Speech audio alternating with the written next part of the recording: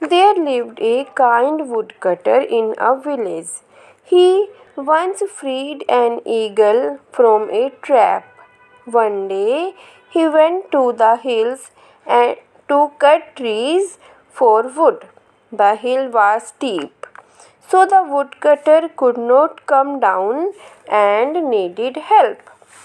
Upset, he sat down on the rock and waited for some help.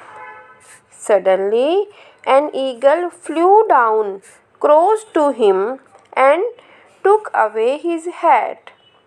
The woodcutter was angry and he started chasing the bird.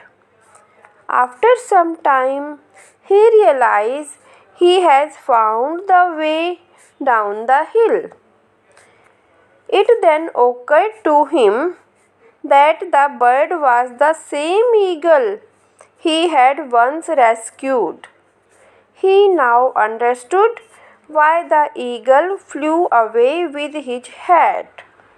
He thanked the eagle for its brilliant idea and said, "You took away my hat so that I can follow you and reach here. You are my true friend. Thank you."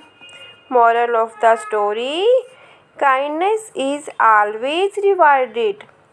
We should always help others selflessly. Thank you for watching. Please like, share and subscribe my channel.